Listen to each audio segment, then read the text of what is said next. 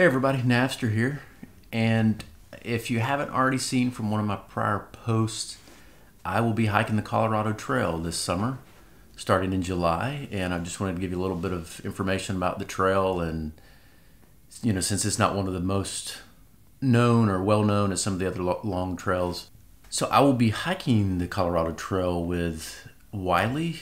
Wiley actually hiked the Appalachian Trail with me in 2018 from start to finish. So we did that day to day or day after day together.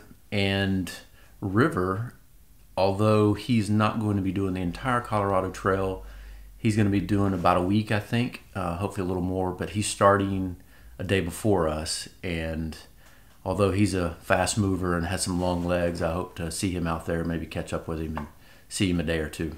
So a lot of the information that I've gotten from the Colorado Trail, of course, is from the internet. The Colorado Trail Foundation has a really good website. It's very professional and full of information about the trail. They also suggest, and I think, it's their book, or they support it in some way, shape, or form. They have this book, which is the Colorado Trail official guidebook. It's the 9th edition, and it's a pretty good book, all color. It basically goes through each segment of the trail and gives information about that segment. And so it's all color-coded through the pages. The trail is about 485 miles long, so not as long as the big three, of course, but a pretty decent chunk. It takes most people, I think, again, this is all from my research, 30 to 40 days to do the entire trail. It goes from a town southwest of Denver, which is called Littleton, so just outside of Denver, but it starts right there and goes kind of in a southwest direction to Durango, Colorado. So it goes through, primarily it stays in national forest, doesn't go through any national parks, but it goes through on the southwest end, it goes through the San Juan Mountains, which are some of the highest elevations in Colorado, and a lot of the 14ers are in that area of Colorado. So at the starting trailhead, which is called Waterton Canyon, the elevation there is at about 5,500 feet, and the highest elevation on the trail is 13,271 feet. And overall, throughout the length of the 485 miles, you stay at an average above 10,000 feet. So it's a pretty high elevation trail for the full distance of the trail. Some years back, there was also some, trail organization management issues, I think, between the Colorado Trail and the Continental Divide Trail. During that time period, the association that was managing and upkeeping the Continental Divide Trail seemed to fall in some kind of disarray from what I've read. And the Colorado Trail organization begin to maintain some of the Continental Divide Trail. So as a result, somewhere right in the middle of the trail, kind of in the middle, there is a section that has been added to the Continental Divide, too many C's. There's a section that's been added to the Colorado Trail, which is called the Collegiate West section. So the original path of the Colorado Trail stays on the Collegiate East side. This Collegiate West side is actually the Continental Divide Trail, which is 80 miles long. And so there's a loop trail that, that some can do that's about 160 miles long, if you'd like.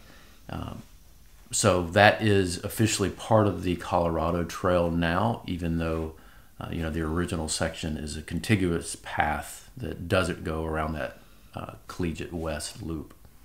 But overall, there are about 235 miles of the Colorado Trail that are also the Continental Divide Trail. And this is even if you stay on the Collegiate East side of that loop.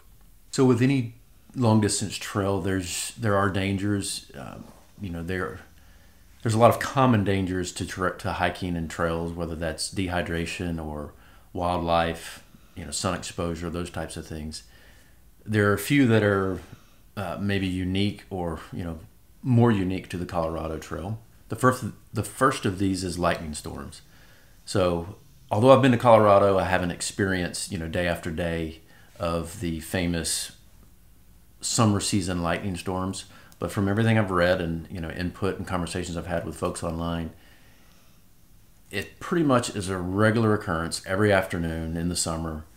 There's going to be thunderstorms that are also lightning storms.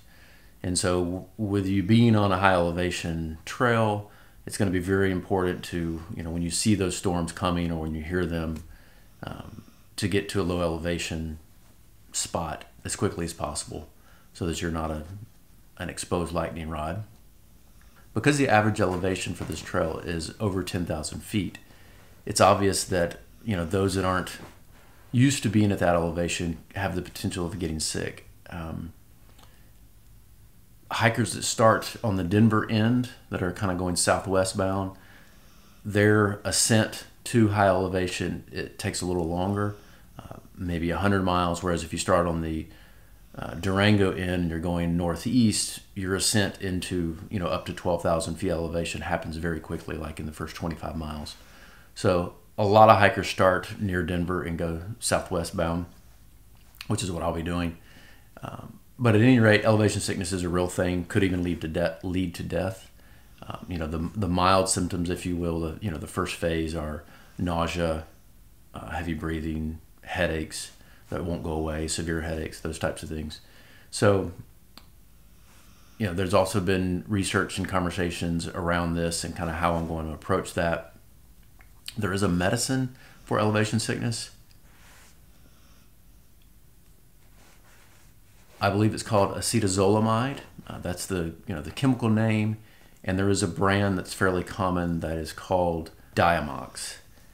So Diamox is a prescription-based drug. I haven't been to the doctor to get that drug. Wiley has done that, and I think he's going to show up with some Diamox or maybe another brand of the acetazolamide. But in some of my research, there have been some medical studies around elevation sickness and how effective Diamox is. They found that it really only helps elevation sickness in about 25% of the time. And they've done some comparison tests with other drugs, one of those being ibuprofen. And they found that it also helps with elevation sickness about 25% of the time. So I have done some hiking at elevation. So I've hiked at Lassen Peak in Northern California, which is out, it's over 10,000 feet. I've hiked almost to the top of San Jacinto in Southern California, which is probably 9,000 something, near 10. So I haven't been over 10,500 feet. But I'm going to go the route, at least initially, to take the elevations slow. So acclimate myself as much as possible in the first few days.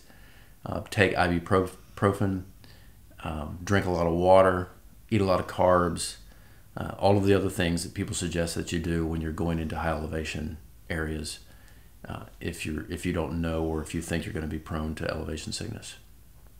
So I will start with that, give that a shot, and take things slow primarily in the beginning. And with Wiley having some Diamox on the side, maybe if I need that, then I'll take that. But worst case scenario, if I have headaches and nausea that won't go away, then I just go to low ground and take it slower. So another danger that exists on the Colorado Trail this year is snow. So of course with snow brings dangers like avalanches, broken ankles or knees, post-holing, just general slowing you down while you're hiking. And this year in particular, as we've seen in California and the Sierra, the Rockies in Colorado have gotten so much more snow than normal. I forget they may be at 400% normal or whatever. It's a large number, more than normal. And that as of the first day of summer this year, just a few days ago, some areas in Colorado, high elevation, got feet of snow, right, on the first day of summer. Normally, the Colorado Trail Foundation suggests that hikers start the Colorado Trail, if they're starting on the Denver side, no sooner than July 1st. If some adventurous spirits want to start in mid-June, then they can do so. But this year, they're suggesting that those adventure spirit adventurous spirit type individuals don't start until maybe even mid-July because of the remaining snow that's there. So I've been tracking some of their snow reports.